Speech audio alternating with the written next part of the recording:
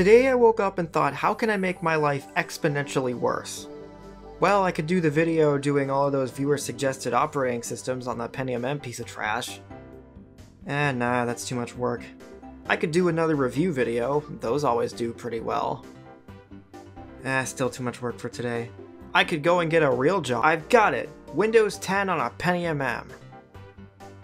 Fuck. I wasn't overly planning on doing this again, but recently I was made aware of a post on Elon Musk's bird hellhole about Windows 10 22H2 working on a Pentium M using Windows 10 1709's pre-boot environment. I had no idea that this was a thing you could do, but needless to say, I was intrigued by this, and I knew I had to try it on something. Don't worry, I'm still going to do the operating system video of all of the stuff that everybody suggested on the Ubuntu video, but there are just a few comments on that video, so it's still taking me some time to actually put that video together. I already know that the hardware support is going to be the same. There's still going to be no proper GPU support, so I'm not expecting this experience to be overly good. But I still was just very curious if this would even work at all. Fortunately, a pre-made ISO was already linked on the post about this, so I literally just had to put it on a flash drive like normal.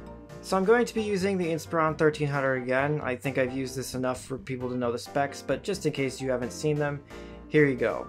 Actually, I did replace the hard drive. Turns out the other one is dying.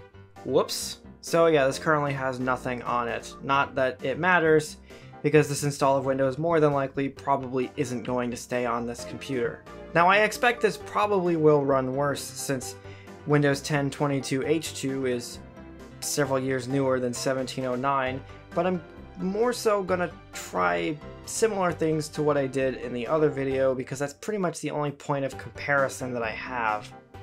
Since this is a modified ISO, this is pretty much any version of Windows 10 that you could want, short of LTSC, but I figured I would install IoT Enterprise anyway, just for fun. I have no other reason. I can't activate it or anything, but who cares really? I don't think it matters on this computer.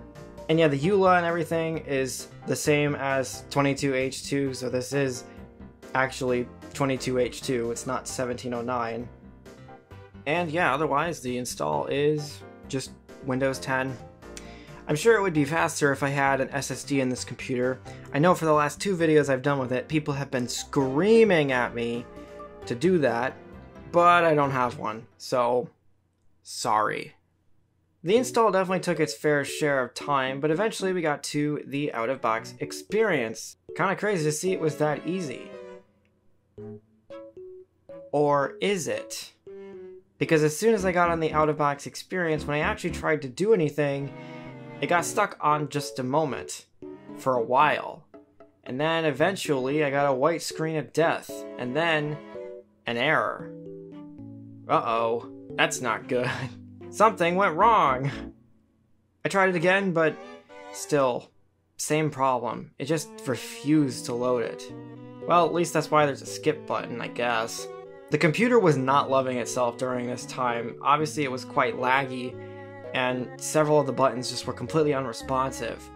The interesting thing was the hard drive was not the problem in this case. It seems like already this thing's CPU and memory, or one of the two, or maybe both, are being taxed right now, which is not a good sign. It took almost 10 minutes just to click I don't have internet. And even after that was done, again, something went wrong. And it just kept happening, and eventually I got to the point where I couldn't skip it. I was just stuck on something went wrong, this time OOBE local. I tried powering down and restarting the computer just to see if maybe by some chance that would fix it, but no it didn't. Man, so close, yet so far. Well, what I decided to do this time was remake my media, but this time in Rufus, select pretty much every option to configure the machine beforehand in the hopes that it would skip as much of the out-of-box experience as possible, since none of it seemed to want to load. I don't normally do this, because it's not really necessary, obviously, but I really didn't know what else to do. And to my amazement, that actually worked. We completely bypassed the out-of-box experience. It made a user account and it's signing in. Sheesh. Obviously, throughout this whole process, it was taking its sweet time. I would say it probably took 20 minutes from booting up before I actually got to the desktop. But patience paid off, because here we are. This is Windows 10 22H2 actually running on this old piece of trash. The first thing I did was open Task Manager so that I could have my suspicions immediately confirmed. This processor was not loving itself. In fact, the rest of the resource usage, RAM and hard drive, didn't actually look that bad. It was just the processor that was the problem. Well, I didn't expect it would work, but I tried Snappy Driver Installer on it anyway just to see if the graphics driver would change anything, because I also had no Wi-Fi. It turns out the Wi-Fi driver was not installed out of the box. Which is actually funny, because this Wi-Fi card I put in this computer so that Linux would work, because Linux didn't like the card it had. So I just can't win. Even after installing the driver, it still just didn't work. So I decided to just do what I did in the Ubuntu video. Swap the Wi-Fi card back to the old one, and it worked immediately. Since the Wi-Fi was working, one of the first things I decided to do was run all the Windows updates on this install. Obviously, since I don't need to worry about it trying to update to a newer version, I can just actually use the Windows Updater in settings. I don't think this actually breaks anything by installing updates, so we'll just do it, because why not? This process definitely took its fair share of time, and just like earlier, the CPU was not loving itself during this process. Now, because I was really bored and wanted more suffering, something I decided to do while that was running was to pull out this piece of trash and install it on this too, because I have no sanity, of course. This is a Intel Celeron M laptop, basically the same era, except it's a much worse processor. And I had to know if it would run on it, because I didn't know what else to try on the Pentium M1 anyway, so we might as well have at least some point of comparison. I upgraded the memory to 2 GB on this computer, so that at least the RAM wouldn't be a problem, because it had 256 megs before. Oh yeah, I forgot this was in the toilets video. It still has this install on it. I didn't actually think it was even going to work on this computer, to be honest, because I remember trying this, and HP's BIOSes are kind of stupid, and they often don't like modern versions of Windows, but on this, it actually did work. It's just that it took forever to load. I'm pretty sure it was probably loading at USB 1.1 speeds, since it took like 15 minutes to load. I had to go do something else. It was way slower than the Dell. I think this is just an HP thing, because when I did that Windows 2007 video with the HP DV8000, it was the same problem. So this is just a case of HP's BIOSes being crap. But sure enough, after waiting some time, it actually did load. I really kind of wasn't actually expecting it to work on this piece of crap, but again, for fun, I figured I would install the same edition and everything. It's not like activation really matters to me. This is not staying on here, so it's probably fine. This definitely also took its fair share of time to install properly, but eventually got it, and something I noticed right away, this was running at native res. I almost freaked out at first because I thought it was actually running with a graphics driver.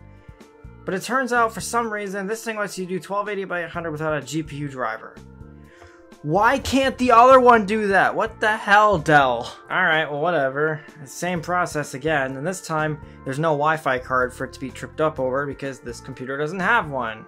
Apparently it also picked up a couple other drivers, but I don't really care about any of them. The only one I care about is the video, and I think we already know how that goes. Since this thing didn't have Wi-Fi of any capacity, but did have a Realtek Ethernet chipset, I figured I would just plug this thing into Ethernet so that I can also update it, just like I did the other computer, just so we can get, again, a fair comparison. Actually, who am I kidding? This is Celeron. This is not going to be fair at all.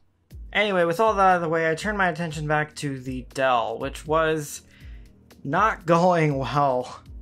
A lot of the time this thing was idling, it was spent using most of its resources.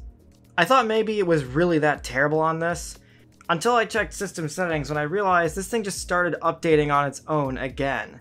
So, geez, that was a jump scare, I guess. Not that it's overly good even while idling. I decided to try web browsing again, just like I did in the last video, not that I expected it to end well. Apparently this computer will soon stop receiving Microsoft Edge updates because its hardware is no longer supported, which is kind of interesting. I don't know what exactly is not supported anymore about it. Probably for the better though, because as I predicted, yeah, it's not good on this thing. Like, even on the other install, I think it was okay.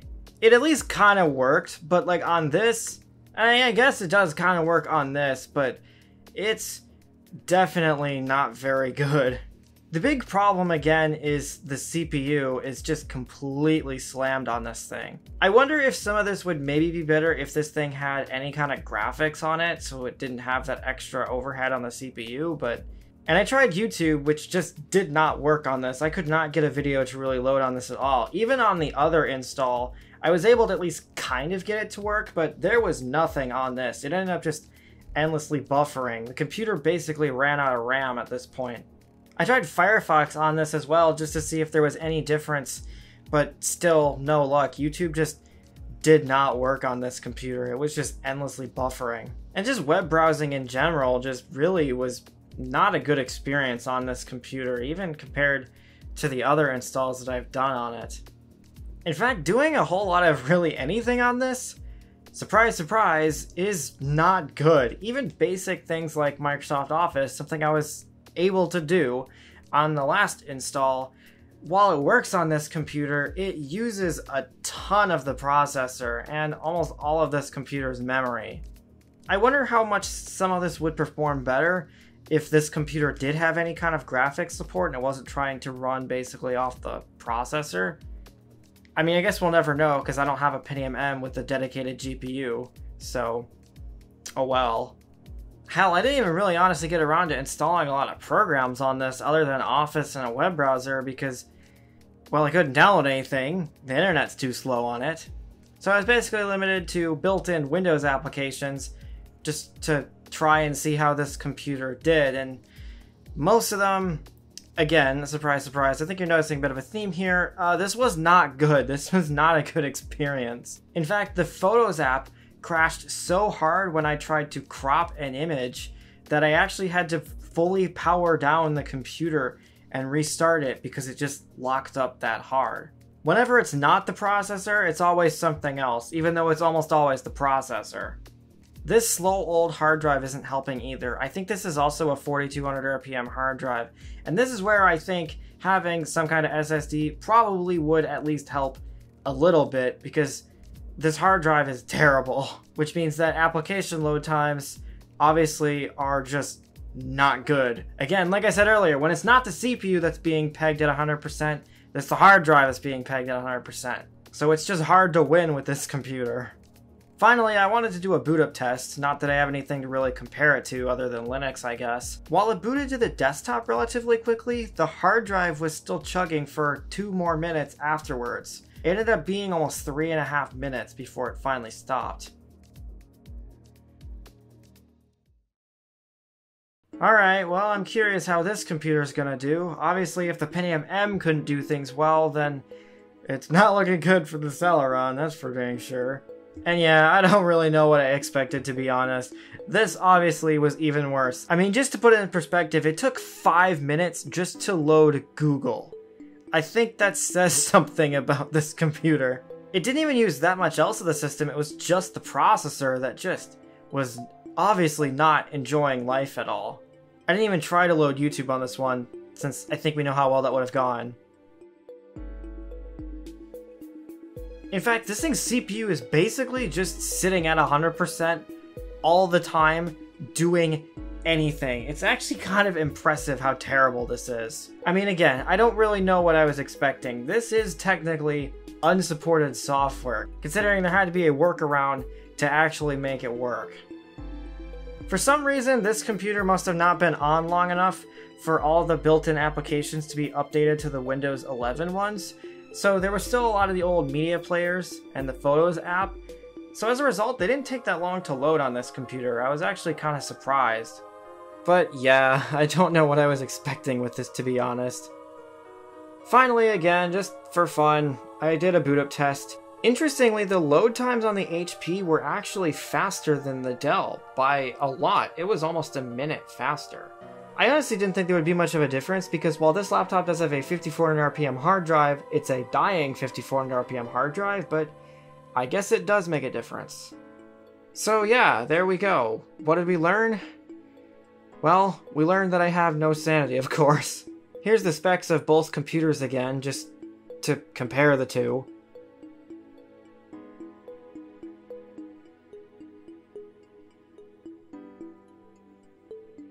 I'm not really sure why I did this, to be honest, other than curiosity. I'm definitely not going to be leaving this install on the Dell, that's for sure. It's just obviously not good. I mean, again, I don't know what I was expecting. This is technically unsupported on this computer's hardware. It obviously was never going to end well. Even if there are workarounds to make it work, that doesn't mean that you should do them.